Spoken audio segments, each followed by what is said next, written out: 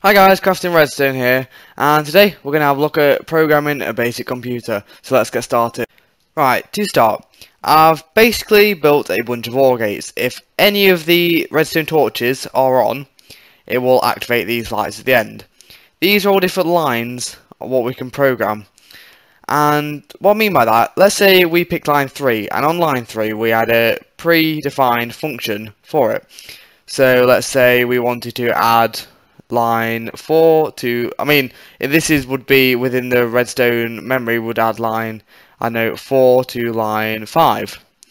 And we want to save it to line 6, and we want to use the ALU function for what would be adding them together, and we want to use ALU number 3 or something like that.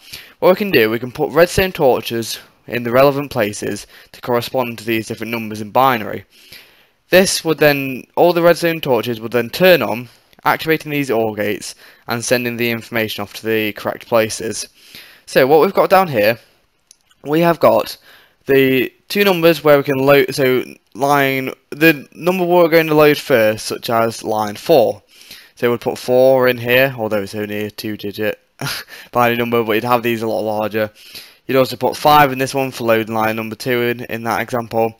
But obviously, again, we don't have enough room to make 5 because it's only a 2-digit binary number, but we can make them larger. We'll save to line 6 from the output of the ALU. Again, but we've not got enough room to put that because it's only a 2-digit binary number, but we can make that bigger later on.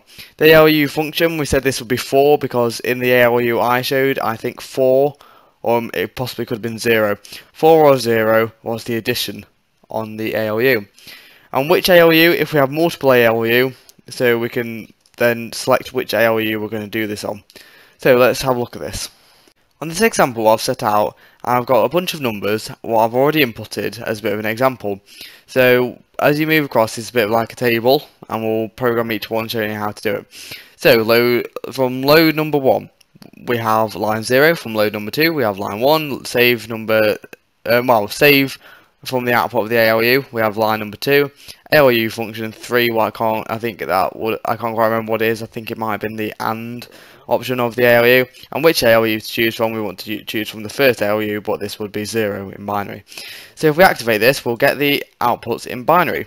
So you can see 0, 0, load from line number 0 for the first number, load from line number 1 for the second number, save to line number 2 for the output of the ALU. This would be the fourth function on the ALU, because although it's third in binary, we're including 0 on this.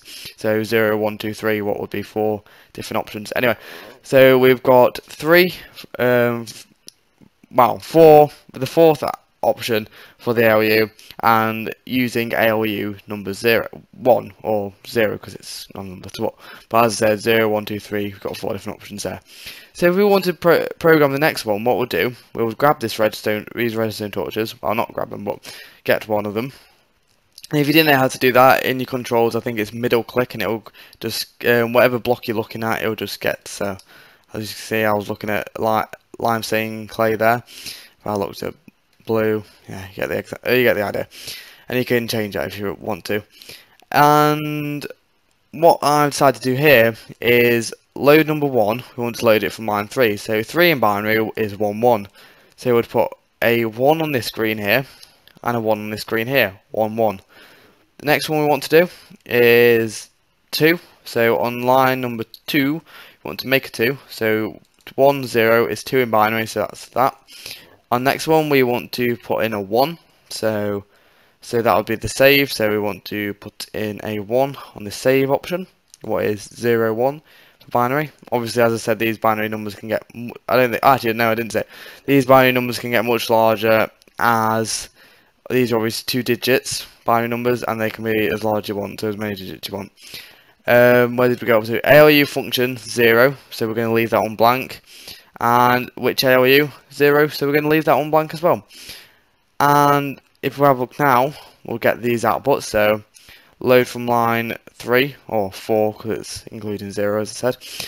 Loading from line 4, loading from line 4, loading from line 3, saving to line 2, which ALU number 1, what function on the ALU number 1 and which ALU number 1. So we can do these for all of them. So again, so 1, oh, so we'd have 1 here. What's the next one? We'd have 3, 2, 1, so we can put those in. Oh, did I get that wrong? Right. 1, 3, 2, 1, yeah. So 1, 3, 2, 1. And was the last one 0, I'm guessing? No, 3. So we'll put that in. And if you haven't seen my very quick tutorial on binary, I think it's in Redstone tutorial number 1. There is much better explanations on binary out there, but that's my sort of explanation. Anyway, moving on. So we've got 1, 3, 2, 1. So 1, 3, 2, 1. And was it 0 in the end? I think it probably was. No. 1 minute. Did I do it? 1, 2. Oh no. 2, 3. What was it next? 3, 2, 1. So 2 would be that, and 1 would be that. And how you'd select between these lines is by having a binary decoder. So would have a binary number come in from whatever function we want to do, and it would select one of these lines, and whatever line it selects, that's what function we're going to be doing in a computer. So that's why we use this, and this is an analog. Well, I keep saying decimal, but I think the correct word is analog. And that is as in our counting system, well, the most common counting system, 0, 1, 2, 3, 4, 5, 6, 7, 8, 9. But this is you'd have a binary input, what is just 1s and 0s. Anyway, moving on, we've got 3, 2, 1, 3. So 3, 2, 1, 3. I can't remember what the last number was. Let's have a look. So 3, 2, 1, 3, 2. Okay then, so we'll put that last one in. And these are just binary numbers, as I said before.